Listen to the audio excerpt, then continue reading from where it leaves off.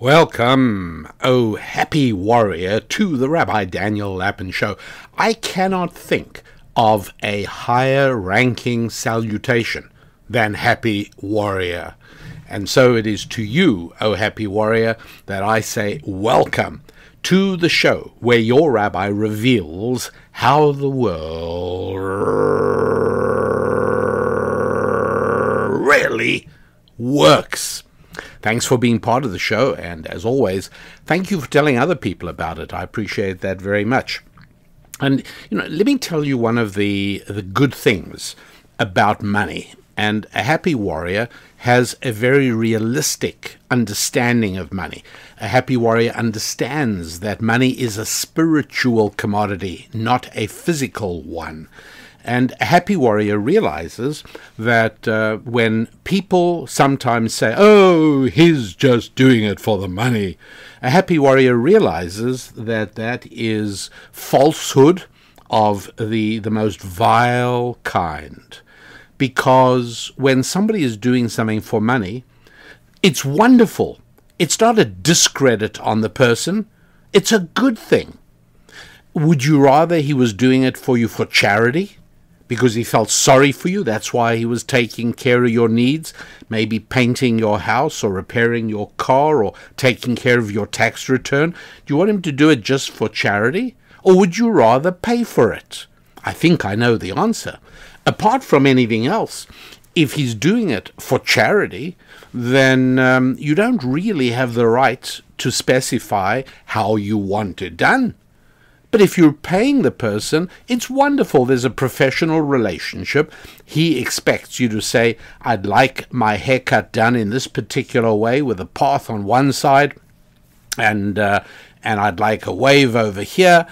But if you're receiving it because he's just feeling sorry for you and your hair is so bad, that doesn't really give you the right to specify anything at all.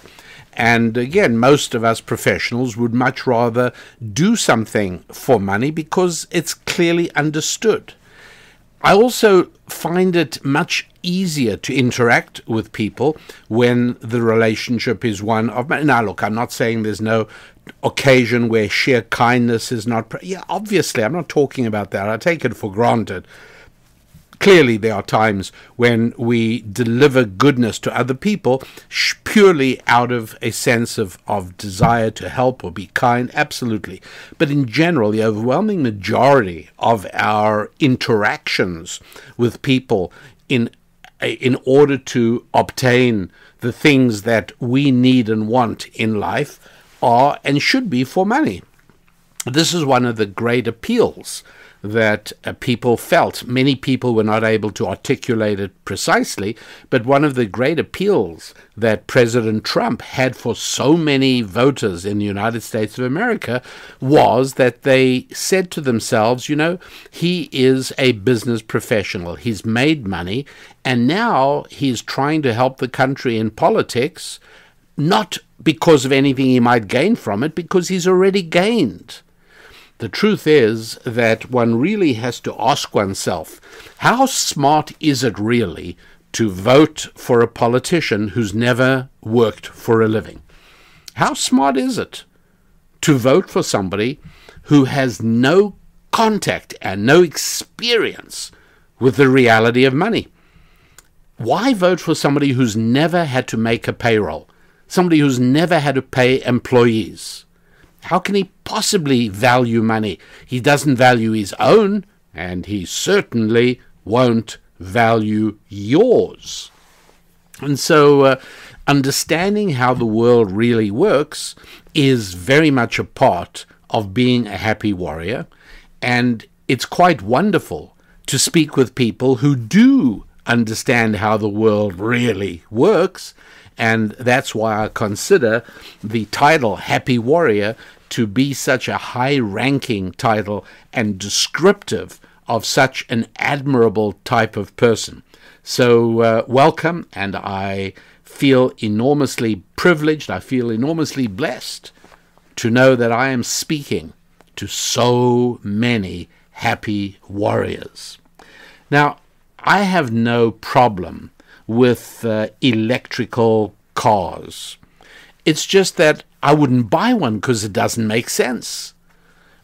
If I were buying one, then I would have to recognize that the main reason I'd be buying one is to show everyone how much I care about the environment and carbon emissions and the climate, because there's really very little reason to buy an electrical one on its current merits.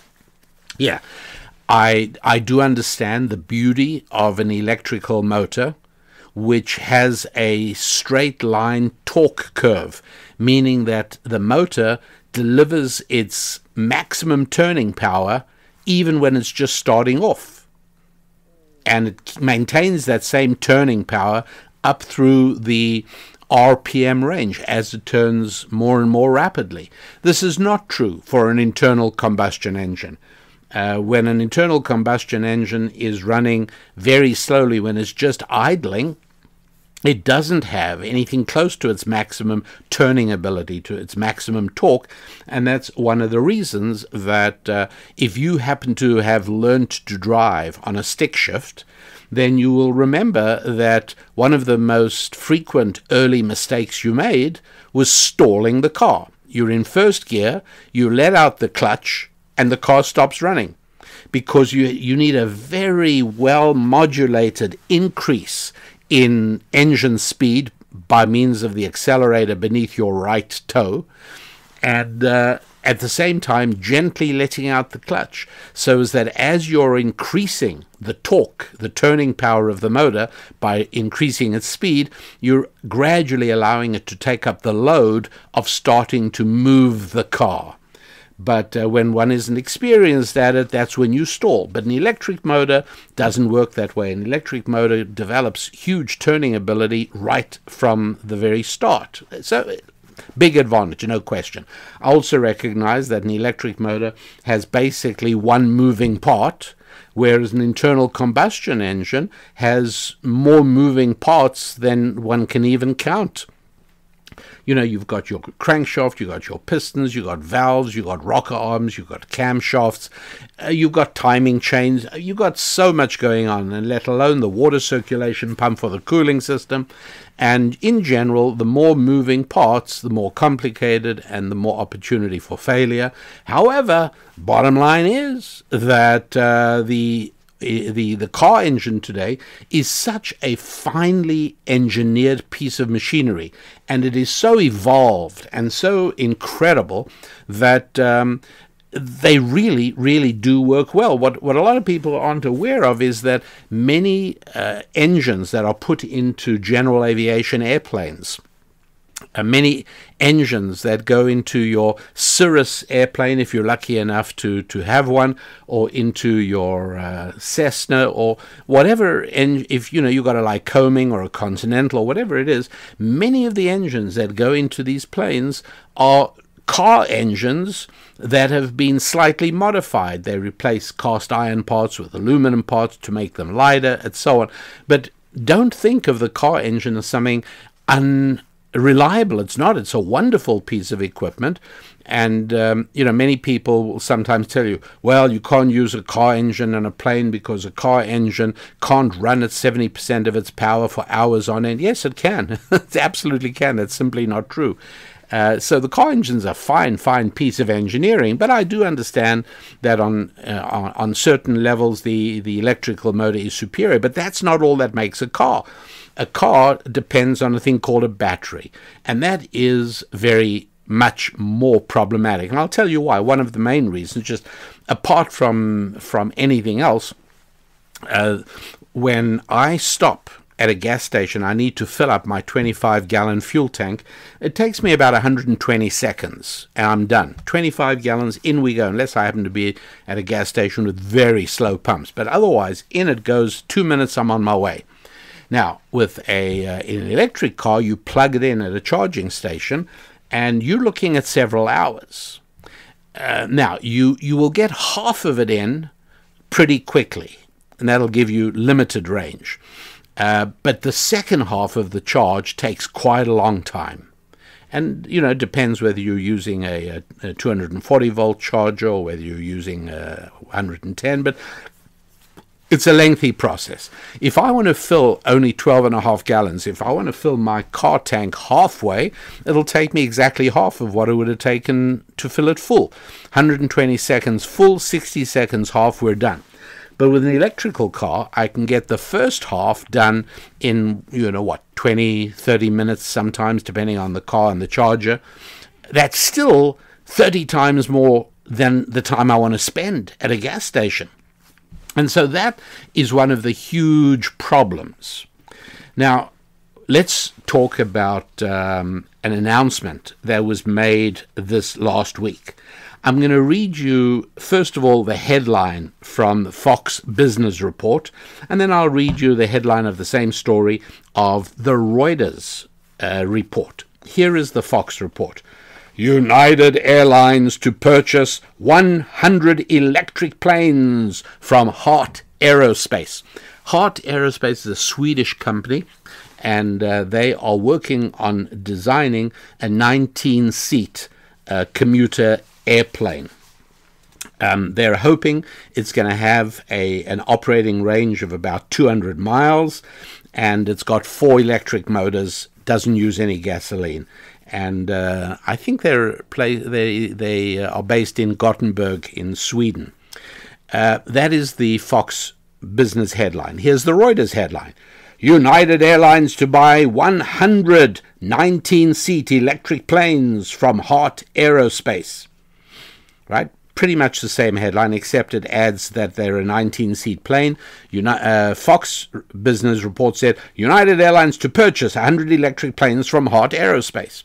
Now, wouldn't you be forgiven for assuming that much of what I've told you in the past is probably not true? Because if United Airlines has bought or is in the process of buying 100 planes that are electric planes, obviously these things work, right? And so all my concerns, which I have been unashamed to express to you over the past months, well, obviously I must be wrong. But what I would urge you to do is to go beyond the headlines. So now we're going to dig into the story that appeared on Fox Business, and one has to go pretty far deep into the story to read the following sentence. Are you ready? United has conditionally agreed, did you catch that word conditionally? United has conditionally agreed to purchase 100 ES-19. ES means electrical, and S, I don't remember what that stands for. 19 is the number of seats it has. United has conditionally agreed to purchase 100 ES-19 aircraft once the aircraft meets the airline's safety, business, and operating requirements. So now, what do you understand this to tell you? This is a non-story.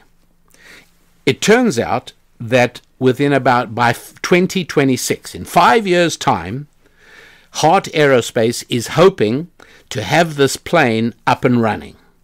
United has conditionally agreed, meaning there's been no transfer of money yet, but once the aircraft meets the airline's safety requirements, meaning that it can do the distance and land with a healthy battery reserve, once it's met the airline's business requirements, namely its cost of purchase, its cost of operation, and its lifetime reliability, how often the battery needs to be replaced, and so on.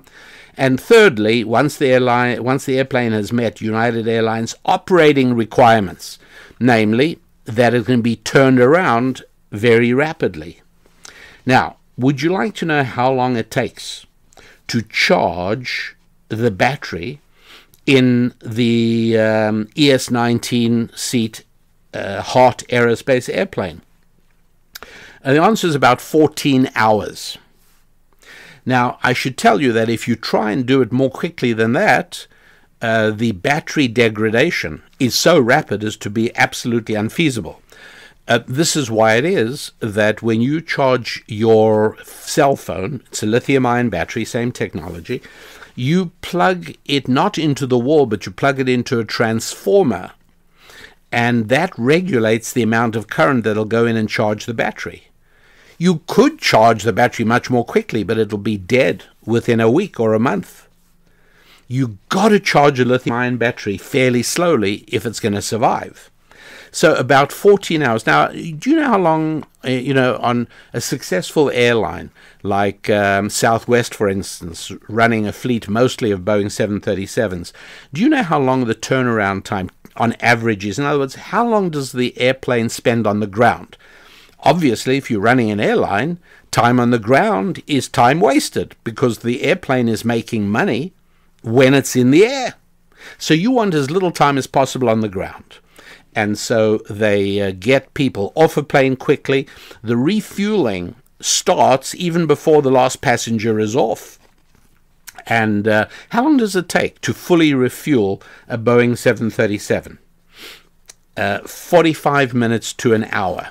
Now, usually they don't have to fill it because they put in the amount of aviation avgas needed for the journey plus a safety reserve. They don't fill it every time because then the airline is using valuable fuel to do nothing but fly fuel from one city to another. So generally, it takes a lot less than 45 minutes to refuel a 737, and that's why Southwest Airlines and many other airlines are able to run a turnaround time of an hour and a quarter, maybe 90 minutes max on the ground, and then the plane's on its way again. Right, and United Airlines came up with their own innovative way of loading passengers. Again, the idea being to make that all run as quickly as possible to minimize the turnaround time. So a Boeing 737 can turn around in about maximum amount of time to refuel it, say an hour. Basic time to recharge the battery of a 19-passenger commuter airline with a range of 200 miles, about 14 hours. Okay. So that's why United Airlines hasn't actually purchased. They purchased conditionally. Now, remember, I told you there was also a Reuters report. United Airlines to buy 100 19-seat electric planes from Heart Aerospace. Well, I thought, why don't I dig down into the Reuters story, and close to the end, here comes the sentence. United would not disclose the value of the order, which is conditional on the aircraft's meeting safety, business, and operating requirements. So what United is really saying is absolutely nothing.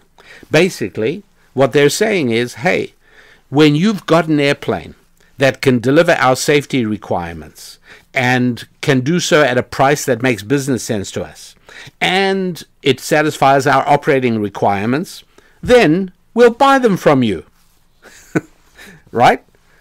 You can think of so many similar arguments. You might say, well, I am going to buy, right? You might say, I'm going to buy a Beverly Hills mansion, conditional on the sale in 10 years' time being able to meet my financial requirements and my ongoing desire to own a Beverly Hills mansion and the availability of a zero-interest loan. Yeah, it means absolutely nothing. And yet the headline is what has been flashing around the world this last week. Oh, United is buying 100 electric planes. I have no problem with electric planes. Let's see. Yeah, good luck to them. My only concern is that I want to do everything possible to help my happy warriors avoid the trap of believing hype. And hype is just a polite word for lies. That headline is a lie. United Airlines to purchase 100 electric planes from Heart Aerospace. It's a very long shot. That may happen, but they're certainly not making any commitment to do so at the moment. And, look what Heart Aerospace is up against. The price of the airplane isn't even been announced yet, hasn't been announced, because you're talking about an extremely expensive piece of equipment. By contrast, for much less money, United could buy a plane like, say, a Cessna Sky Courier, which is a 2-engine, gasoline-driven airplane. It carries 19 passengers for 950 miles. 950 miles. You remember how far the Heart Aerospace was going to carry? They're aiming at 200 miles.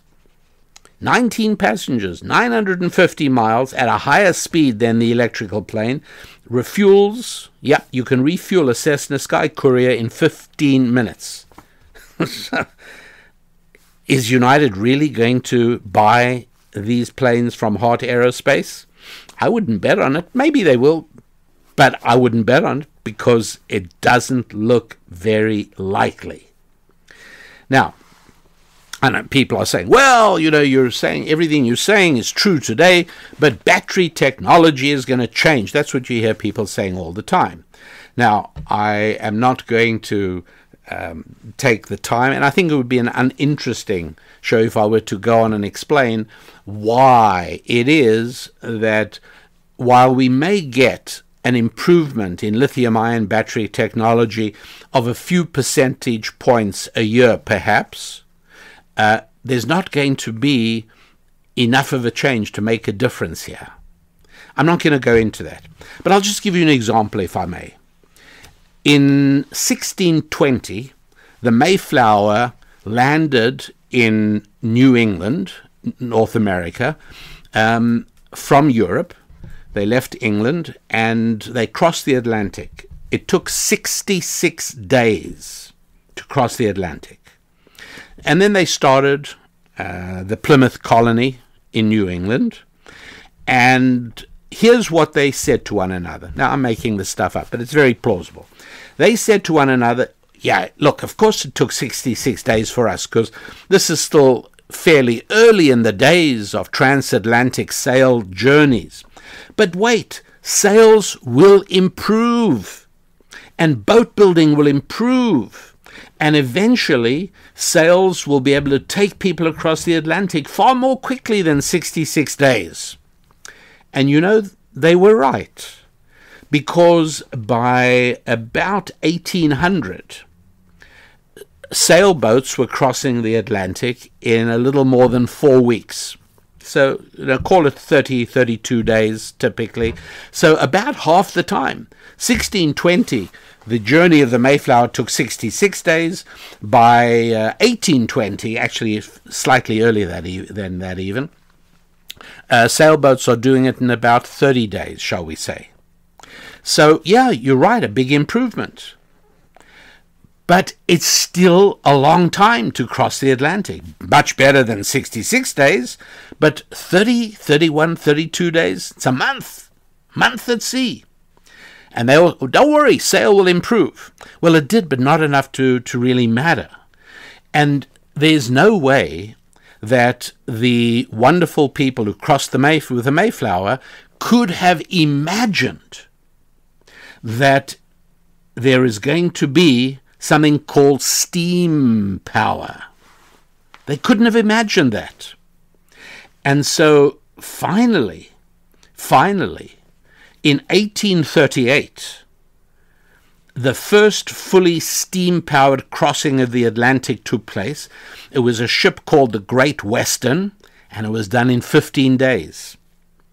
Now, no sailboat is ever, well, I shouldn't say that, a modern racing boat could conceivably do that, and I'm trying to recall if I remember speed records across the Atlantic for modern racing boats. But in terms of a boat that can actually carry passengers and take people across the Atlantic, no, not going to happen in 15 days. It just doesn't happen.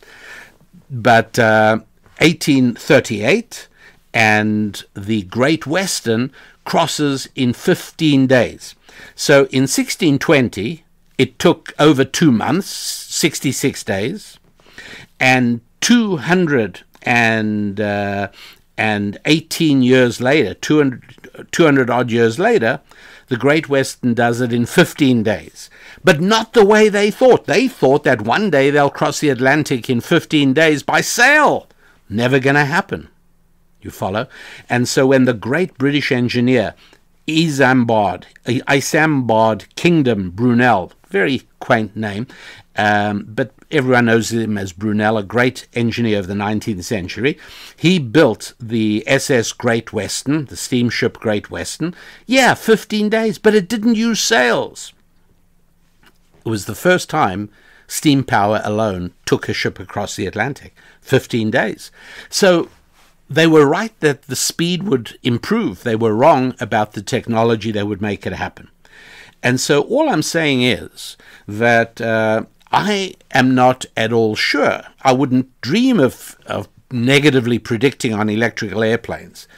I just don't think it's going to be on the technology we currently have. It's like sail versus steam. There are so many problems with sail. There are so many problems with lithium-ion technology for a battery, for an airplane. By the way, it goes without saying that it's far, far simpler to overcome the problems of battery-powered transport with a car than with a plane, because weight is not the same problem with a wheeled vehicle as it is with an airplane. Weight is a huge problem. And at the moment, even with the advances made in batteries, a battery doesn't even have 7% of the power that would be contained in the same weight of gasoline. So you see, it makes sense why Heart Aerospace is hoping to get 200 miles range out of the airplane, whereas a fairly basic Cessna Sky Courier carries the same number of passengers at a higher speed for 5 times the distance, nearly 1,000 miles, let alone the fact that it refuels in 15 minutes, whereas the Heart Aerospace ES-19 recharges its battery not in 15 minutes, but in 15 hours. And so that's why when you see headlines that read, United Airlines to purchase 100 electric planes from Heart Aerospace, don't believe it quite so quickly. That's all I'm saying. And something else I'm saying is, please do visit the website, rabbidaniellapin.com, and look for the online program Scrolling Through Scripture. And the reason is because we have arranged for the moment for you to be able to enjoy the first of 20 lessons absolutely free. Just enjoy it right now. And I want you to do that because it's really one of the most important teachings that I have done. As you know, I explain how it is that Western civilization is a product of the Bible. That's where it comes from. Now, I'm not going to take the time to again go through that, where I've done it in previous shows, but it is a hugely important book. Now, one of the reasons that the secular left has effectively trivialized the Bible in the last 4 or 5 decades is because their access to it is limited to translations. And in translation, much of it is, in fact, quite baffling. And so what I do in scrolling through Scripture is give you access to the first 34 verses of Genesis through the lens of ancient Jewish wisdom. In other words, obviously I know full well that you are not fluent in Hebrew, but I have found a way of giving you access to what is contained within the Hebrew. Now, you know, there are certain full-color slides that go along with it so as you can actually see what it is I'm talking about. And what makes this so dear to my heart is that for the 15 years that I served as a congregational rabbi in California, the entire community, that entire Hebrew congregation that I planted along with my friend Michael Medved is the fact that the centerpiece of everything we did was Bible study. That's exactly what we did. But we did it in a unique way, a way that was simply not accessible anywhere else. And in other words, the idea of looking at every single word, at every single letter, at the structure of words and letters and sentences, going to the real meaning. In other words, we all know in the beginning God created heaven and earth. But why doesn't it just say in the beginning God created the universe, or God created everything, or in the beginning God created all there was to be created? Everything you see God created in the beginning. No, it's specifically heaven and earth. Why tell us that everything was chaotic and topsy-turvy at the beginning? What does that actually mean? And so on and so forth as we go through. Why does it use day one in the cardinal form instead of the ordinal first day? After all, it says second day, third day, fourth day, fifth day, sixth day. Why didn't it say first day? It doesn't. It says day one. What's the difference? Why is that? And so it is many, many, many important points, all of which, by the way, have practical implications. Please know this is not a discussion of theology. We're not talking about how many angels can dance on the head of a pin. And we're not asking, why did God create the world? You know, when he wants you to know that, he'll probably tell you. But what we're talking about is, if this is the manufacturer's instruction manual, if this is the fundamental depiction of reality in a comprehensible matrix accessible to everybody, then it's got to make a difference. And after studying for a half an hour, which is the length of this first lesson, which you can listen to, I mean, literally, as soon as we're done with this show, go ahead and access the free first lesson of scrolling through Scripture. There might actually even be a link to it in the description below of this particular show. And just go ahead, enjoy it. And the question you should be able to ask and answer at the end of that is, okay, and by the way, after every single bit of Bible study you do, you should be able to say, okay, so what? How does this change my life? And if you cannot answer that positively, then you've been wasting your time. You've not been studying Bible the way you ought to. And so this is something of interest not only to believers, not only to Bible-centric people like me, but the overwhelming majority of the folks who studied with me in my congregational days in California were not religious Jews. Now, later on, they became so, and the Bible is a wonderful evangelizing tool in that sense, because if you really get into it, you cannot help but say to yourself, okay, no human being wrote this. Well, once you say that, your life is pretty impacted. And I think you will see during this first lesson that you can listen to, whenever you want, I think you will see that that is the direction in which it's going. So regardless of what your own beliefs are, you cannot possibly be indifferent to the importance of this monumental volume that has played such a vital role in the story of humanity.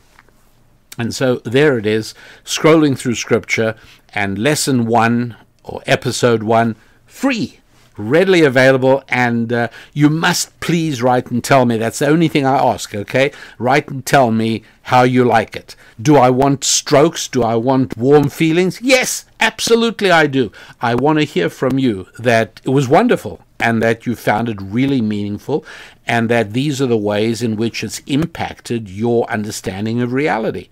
So all of that, scrolling through Scripture, free lesson. Enjoy it, and do please let me know exactly how it worked for you. So, hey, Mommy, what's electricity? Well, it's stuff that comes through those wires. You see those wires coming to the house? Well, electricity comes in those wires, and then it comes to those sockets in the wall. No, do not push your bobby pin into the hole in the wall. Do not do that. And that's what electricity is. Well, is it really? Electricity is a very convenient way of moving energy from where it originates to where it can most easily be used. Well, what is energy? Well, energy can do work. Energy could be heat, it could be movement, and in early factories, there are many places, particularly on the East Coast, that are named by a mill. You've got Owings Mill. There are many, many places because they were little towns that sprang up around a mill on a river. There was a decently flowing river, and an enterprising man built a water wheel that was turned by the passage of the river, and that water wheel turned a big axle inside the building. And then he was able to do things in its most basic form. That axle was used to turn grinding stones, because one of the most basic needs of a growing community is the ability to convert wheat into flour so that the baker can then use it to bake bread. And so they would take the turning axle on which the water wheel was spinning and connect it to the grindstone, which would then turn and grind the flour. Later on, factories developed, and so in that building they might have a factory that spins wool into fabric or into yarn. Now that also needs movement, so they have a system of rotating rods or axles or even belts to transfer turning power from where it was being produced by the turning wheel into where it was needed. But what happens if you're in your house 3 blocks down the road and you need turning power as well, for whatever reason it might be? Well, we can hardly run a rotating axle down the main street of town, so how do we get the power to you? What might you use it for? Well, at its most basic, you could make 2 discs turn and rub against each other, which would produce heat, and then you could have a fan turning, which would blow air over that heat, and then you could direct that warmed air through your house. This would be the most incredible heating system. Certainly for the 18th or 18th century, I should say, 17th century, absolutely. But you can't run rotating rods or moving belts through the main street of the village. And so there was no way of getting the power from that water wheel to your house where you might have been able to use it. And then all of a sudden we got something called electricity.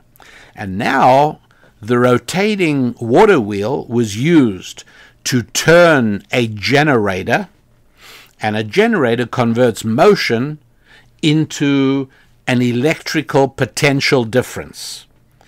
It essentially sucks electrons from one side, pushes them out the other, and so that socket in your wall, and I'm being very basic here, pushes out electrons out of one side, sucks them back on the other, and on their way, in the same way that moving water can turn a wheel, moving electrons can also, by the magic of something called an electrical motor.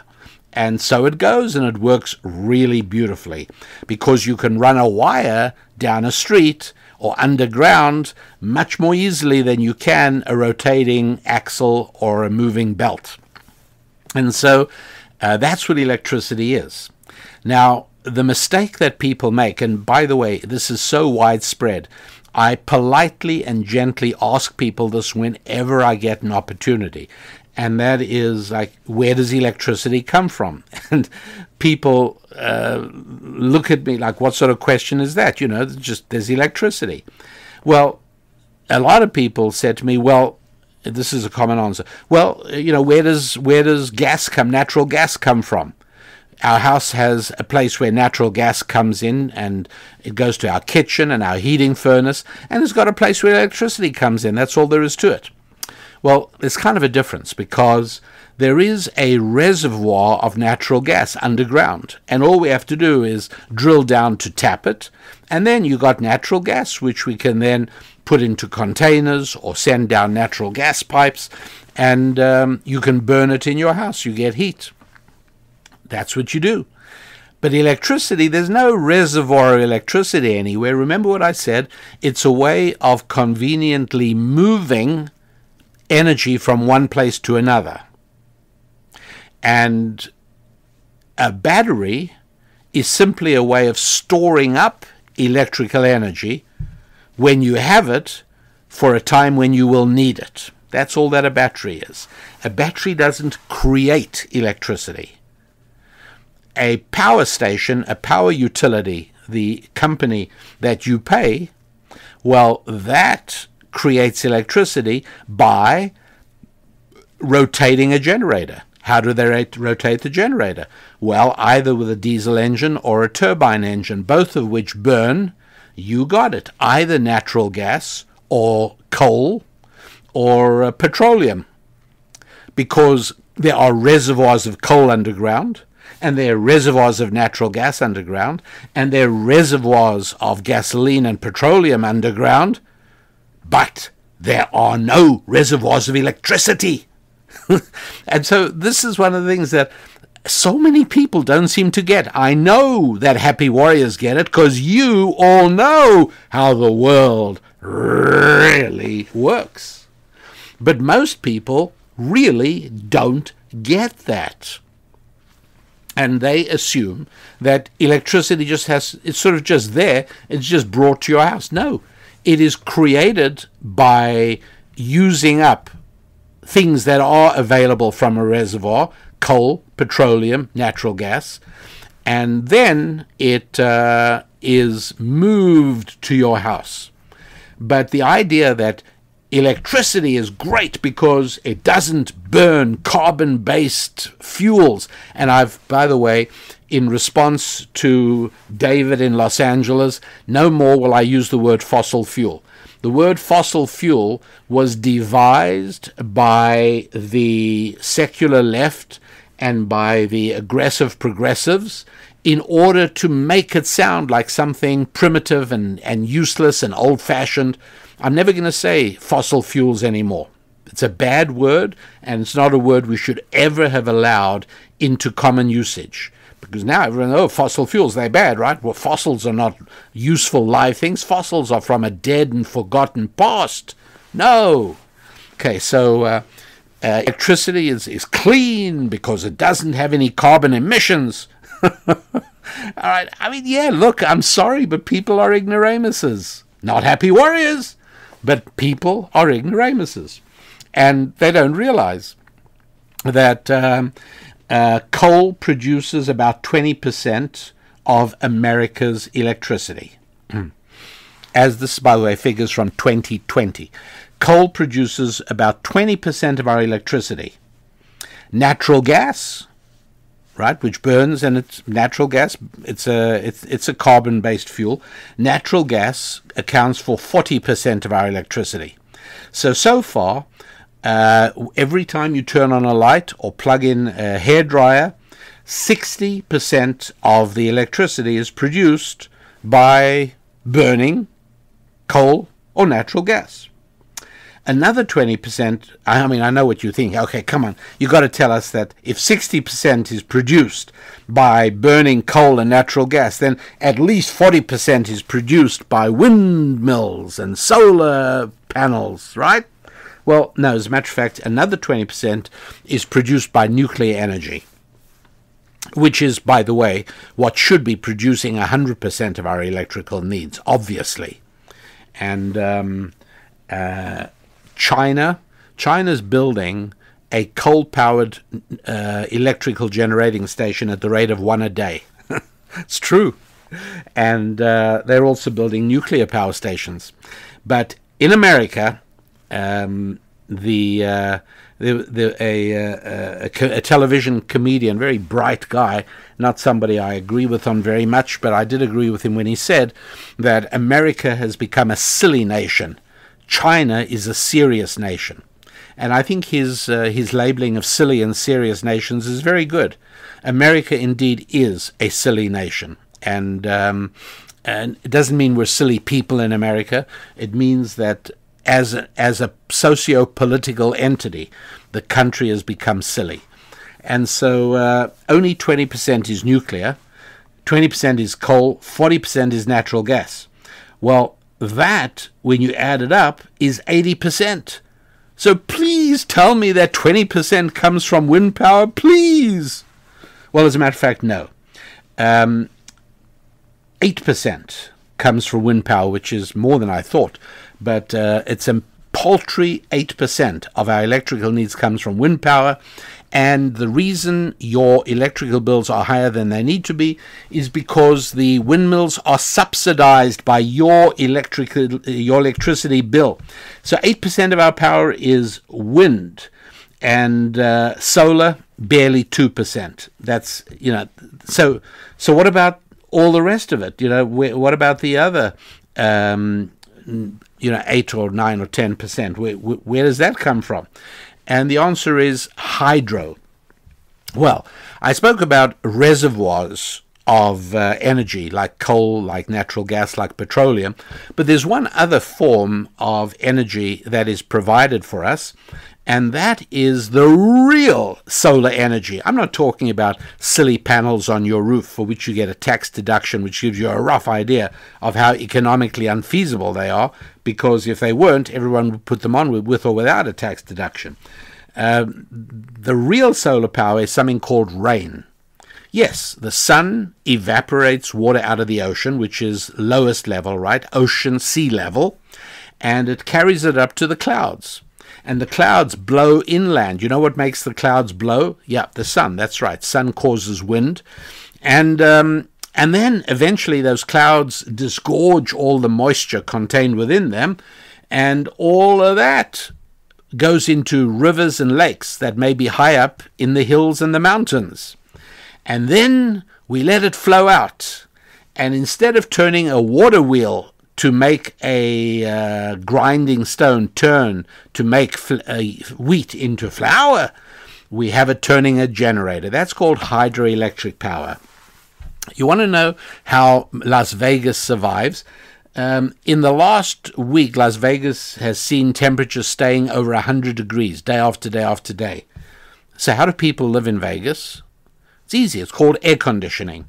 Oh, air conditioning uses a lot of electricity. You bet it does. No problem. You know why? Because there's a lake called Lake Mead, and it's on the Colorado River. And way back, they built a dam called the Hoover Dam. Now, I would love to find out. I doubt that it's even possible. But how can it be that when Meyer Lansky and Bugsy Siegel were envisaging a grand gambling metropolis in the desert, that just at the right time the federal government decided to build Hoover Dam and create Lake Mead, which made Las Vegas possible. Lake Mead provides as much water as they need. The dam provides hydroelectric power. As the water rushes out of the bottom of the dam, it turns generators, and there's more than enough electricity to run all the air conditioners in Las Vegas. So that's another form of power. But for that, you have to build dams. And even though enough snow falls on the western slopes of the Sierra Nevada mountains every year to melt into water and to provide all the water needs of all the western United States, plus all the electricity needs, all they got to do is build a few dams. But, of course, part of being a silly nation is you don't do that. And China's building dams, but America, not so much. And so California has about the same amount of dam capacity as it had when its population was half the size of what it is now. In other words, California has doubled in population, and in that period of time, they've not built a new dam. It's a silly nation, and so sad, but very true. Now, so there it is. Out of our the electricity we use, 60% of it is coal and natural gas and petroleum. 20% is nuclear. About 8% is wind, and all the rest is hydroelectric, right? You'd think there could hardly be a nicer form of electricity than hydro. In fact, it drives a lot of power generation in Western Canada and also in the Quebec region of Canada. In fact, when New York State buys power from Canada, which it does all the time, what they're buying is hydroelectric electricity. But again, you and me at home, turning on our hair dryers, turning on our heating systems, turning on whatever we're doing, we don't really think much about where it's coming from. But it's as well to understand what electricity really is. Now, why am I telling you all this? Well, number one, I don't want you to be fooled by newspapers. In 1941, in June 1941, Germany violated the von Ribbentrop-Molotov Pact, and they invaded the Soviet Union. It's a long discussion. I've spoken about it in the past. I hope to speak about it again. It was a very important thing, particularly since in 1812, Napoleon did exactly the same thing, invaded Russia in the summertime, bogged down in the Russian winter, which eventually defeated Napoleon and Hitler. By December time, Hitler's advance into Russia, this is December 1941, just about the time of Pearl Harbor, Hitler is stalled. Now, the reason I tell you all this is that Goebbels used to run propaganda. And I've told you in the past that it's a very dangerous sign when the media, when news and entertainment media are essentially at one with government. You've got an incredibly dangerous situation. Enough said. That's what you had in the Soviet Union. That's what you had in Nazi Germany. And Goebbels was really surprised. He didn't want anyone in Germany to be frightened by what was happening on the Eastern Front. The fact is that Hitler bit off more than he could chew in invading the Soviet Union, and he didn't want a loss of morale. So he wanted to speak to all the newspaper editors to tell them what he wanted them to write.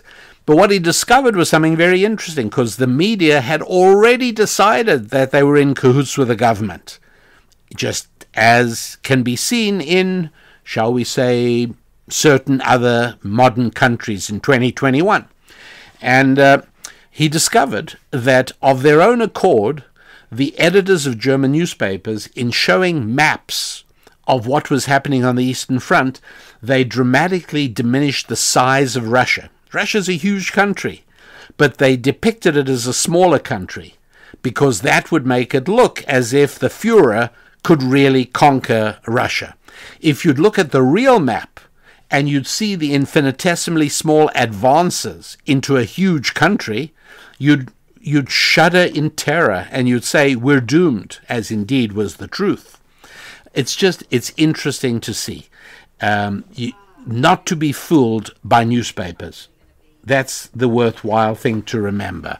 Not to be fooled by newspapers. So that's the first thing I wanted to emphasize for every happy warrior. And that is, don't be fooled by newspapers or by media or by headlines. Just get accustomed to probing it and thinking it through for yourself. Do not be in thrall to experts or scientists or studies, because studies lie and experts lie, and yes, even scientists lie. That's right. And I've spoken about that extensively in an earlier podcast. But number two, the second thing I want to emphasize is that the reason I discussed planes and batteries and headlines is that we always remain focused on how the world really works. And part of that is understanding the blessing of energy. Now, here again, there are two completely opposing and mutually incompatible views on energy. One is a religiously based, a Judeo-Christian, Bible-based view of energy, and the other is a secular, progressive view of energy. Now, I should tell you that universities, which today are the temples of progressivism and secular fundamentalism, they are temples of a religion. I want to make that absolutely clear. Universities are no longer objective institutes of knowledge and wisdom. No, not at all. Universities are the temples of a religion called secular fundamentalism. And every now and then, universities send out research parties or they do studies on various religions. And I've come across probably over 100 disparaging and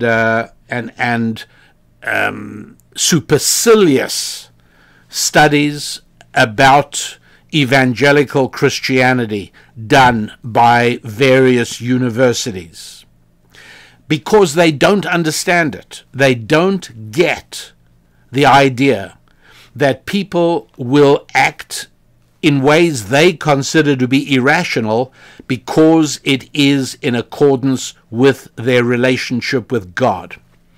And I've smiled at this concept myself, because what really should happen is that if I wasn't so busy, I should be the one sending out research parties to understand the weirdness of a secular worldview. I mean, it's bizarre when you think about it. It's so strange. And there really should be all these studies being conducted by Bible-centric people trying to understand what overtook America in 1960s, 62. What overtook America? What madness crept into the minds of men that turned them into these empty, hollow shadows of reality? Human beings with absolutely no contact with the spiritual. Weird, I tell you. Weird. Absolutely weird. But who's got the time to do that? And so there are two separate incompatible views on energy. Let me tell you what the religious one is, first of all. The religious one is that ultimately the good Lord does not want us to be burdened by sheer animal-like drudgery. He does not want us to waste our lives walking from one place to another. He doesn't want us to waste our time bending over the river and doing our laundry. And he doesn't want us building fires every time we want to have a hot cup of tea. And so he prepared for us the great gift of energy. And the great thing is that oil, God placed oil in the world, not for any animal, because until human beings arrive, there is no use for oil. Animals have absolutely no use for it at all. It's only human beings who say, aha, this is energy. We can set fire and burn it and obtain energy. We can get heat, we can get movement through a steam engine, we can get work, we can even generate electricity, all of these things. Yes, that's exactly right. Okay, that's the religious viewpoint, and that is that it's a blessing to use energy, and that, number two, there is no shortage of it. Right? There's still plenty coal, there's plenty oil. Well, there might be a shortage of it in 200 years' time. Maybe there will, maybe there won't. But if there is, guess what? Nuclear energy will then be in use, because we won't still be a silly nation, we'll become a serious nation. How do I know that? The answer is painfully clear. You probably know it as well as I do. Silly nations don't survive. It's as simple as that. And so ultimately, when the affluence begins to subside, as it is already doing, and all of a sudden bread becomes an issue, that's when silly nations turn serious. And so all of that will be fine. But what is the secular worldview? Well, this goes back to old philosophical battles between Jerusalem and Athens. And I've just finished telling you the Jerusalem approach to energy. It's a blessing. We use it with delight and with pleasure and with gratitude to God. And the secular fundamentalist religion's view of energy, well, that's best captured by Athens or by Greek mythology. And you'll remember Greek mythology stands as a mirror image to Jerusalem, mirror image to Judeo-Christian Bible-based culture. Judeo-Christian Bible-based culture has us saying to ourselves, how can we make ourselves more like God?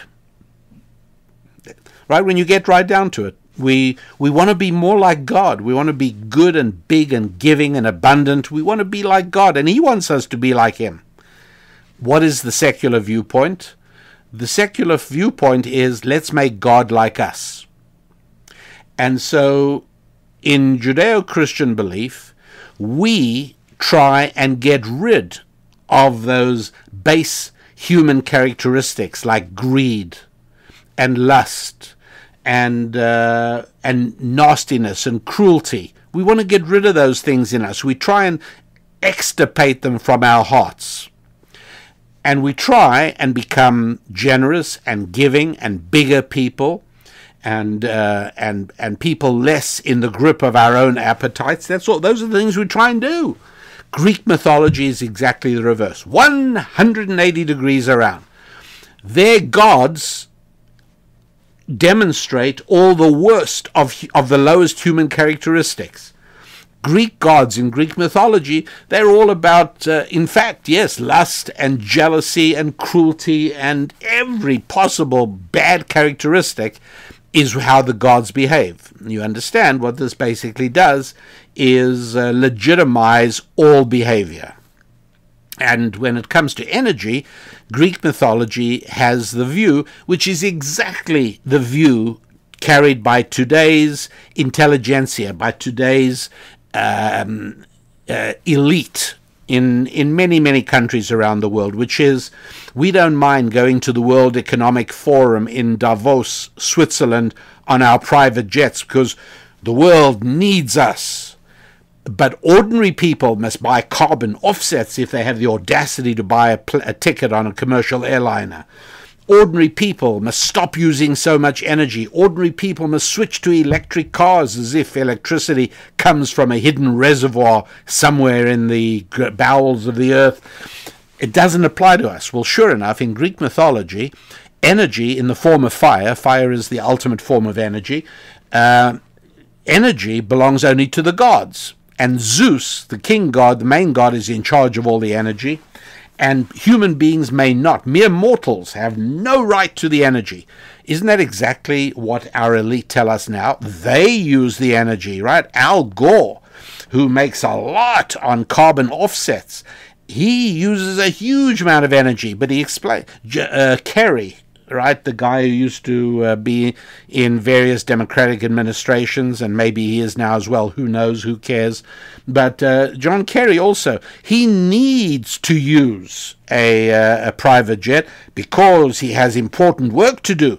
The gods always think they're immune to the rules they impose on mere mortals like us. And so Zeus says, yeah, the energy is for the gods, not for you people. A brave human being called Prometheus decides that people need fire as well. And the whole story is that he goes and steals the fire from Zeus, and he gives it to humanity, but he is captured in the process, and he is undergoing eternal, everlasting torture inflicted on him by Zeus. That's how they look at it. In our viewpoint, and I'll give you a little glimpse into some ancient Jewish wisdom here, which you might enjoy, I do, and that is that, as you know, Adam and Eve violate a rule of God.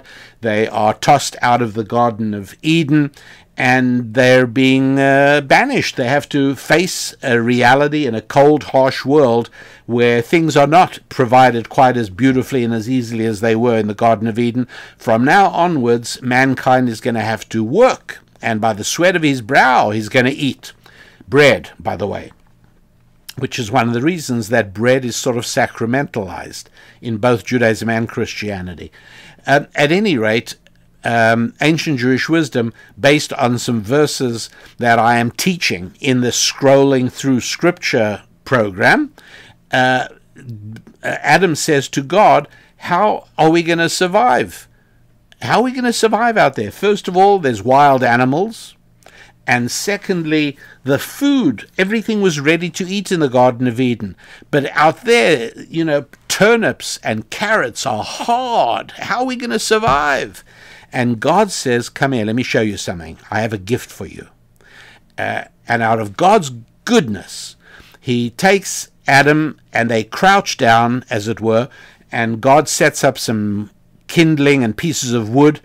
And then God takes two stones and hits them together a few times, and sparks jump out and ignite the kindling, and a big cheerful bonfire leaps up. Adam jumps back in horror and says, "What's that? What's that?" And God says, "This is fire. This is energy. It's my gift to you because of my love for you." That's what energy is, my friends. And we have to understand that so well. That's part of what this is all about, and why it is that I decided it was worthwhile for us to spend a little time together looking into the mistakes that are made when people don't understand energy. If energy is, instead of being a gift of a good and loving God for our convenience, so as we don't have to engage in drudgery, and instead it's something intended only for the gods, that is only allowed to human beings with great reluctance and under bad circumstances, well, then you shouldn't make any calculations based on convenience. It should all be based on saving the planet. And so this insane obsession with electrical cars and electrical planes now is not a rational decision. If it was, the government wouldn't have to extract $7,000 from me to give to the next person who buys a Tesla. That's exactly what's happening, by the way. 7,000 tax break for buyers of electrical cars. So this obviously is not an economic benefit. This is because we are going to force people into electrical cars. And we for years we've been trying to move in that direction by applying what are known as the CAFE standards, CAFE, having to do with the government telling car manufacturers what kind of fuel economy they have to deliver. Why? Why is it the government's problem? That's not the government's job. Well, it is. If the government has a state religion, then they apply that religion. And the religion is thou shalt not use energy. It's none of your business. If I'm willing to pay my own gasoline bill, I can drive a V12 car. I don't care.